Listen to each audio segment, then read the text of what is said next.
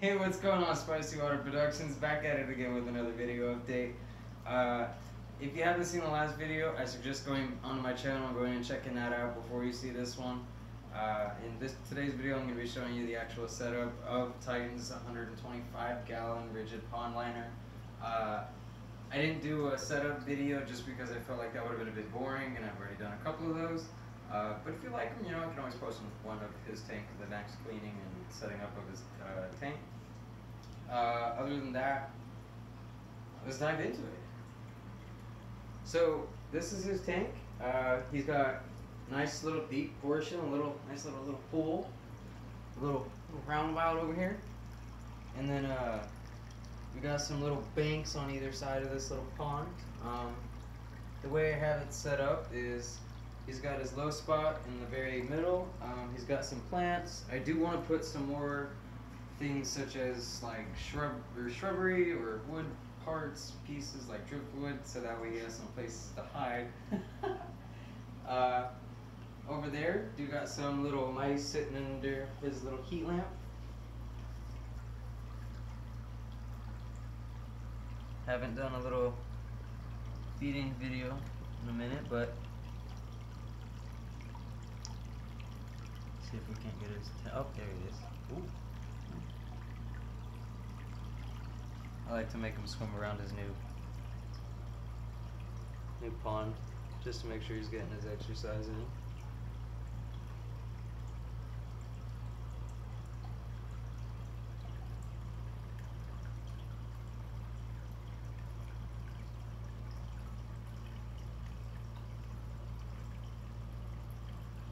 You're not interested? Took it nice and soft. Here, come around the show, baby.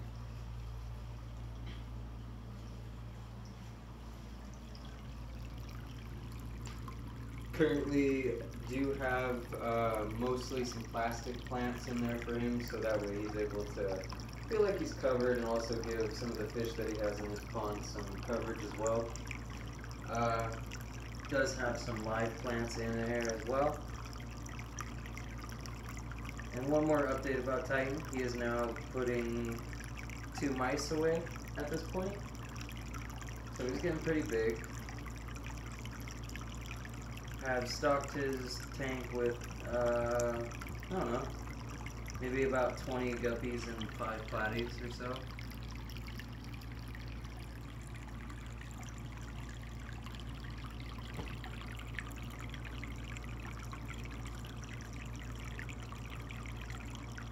No.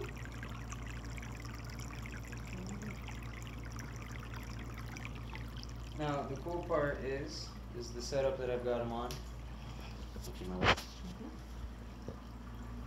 Have a, what's it called?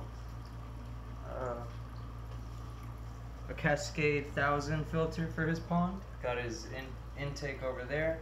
Have it set to all the way to the bottom. We got his outflow coming out the side over here, following the side by some suction cups, and his outflow, so that way his entire pond is able to circulate.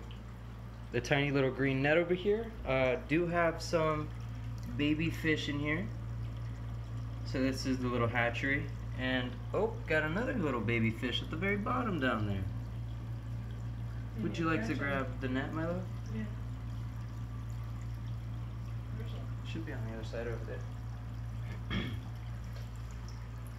Do have an aerator in here, just have it turned off due to the fact that I am making a video, but I will turn it on so that we are able to see it. Here is all our guppies and platies. Currently what I'm doing is I'm just trying to rescue all the little babies from the big pond and put them in that little hatchery nursery, so that way I can feed them up, maybe get them a little bit bigger before I can release them back into the main portion of the pond. For the guppies and fish, I do have the gravel set up a certain way. I have a little deep area section where the females can come and give birth over here in this section. And I've also put some plants for coverage so they would feel a little bit safe. Give him his other mouse. Trying to get him out of there. give him a minute on that one. Do have a nice little setup down there of a little hide for him. He does like to bury himself in there. Alright, there's 5 babies now. Alright. 5 babies in the little hatchery. Got a UVB bulb up here. Got a 75 watt, I think, heat lamp on the side.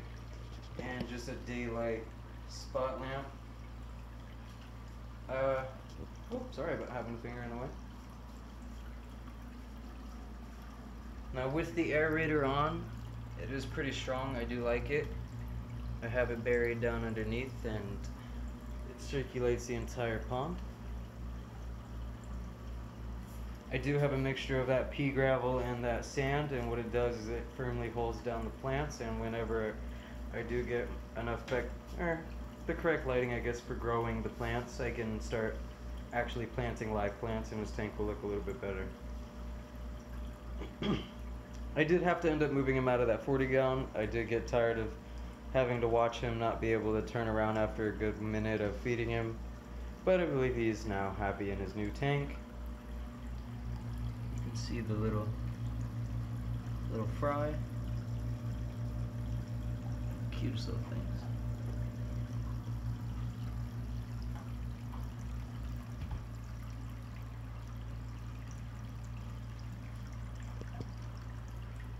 And at some point in the future, I will give you some underwater footage of him feeding, and when we do get some other fish for the tank, might put some crawfish or some type of crustacean in here.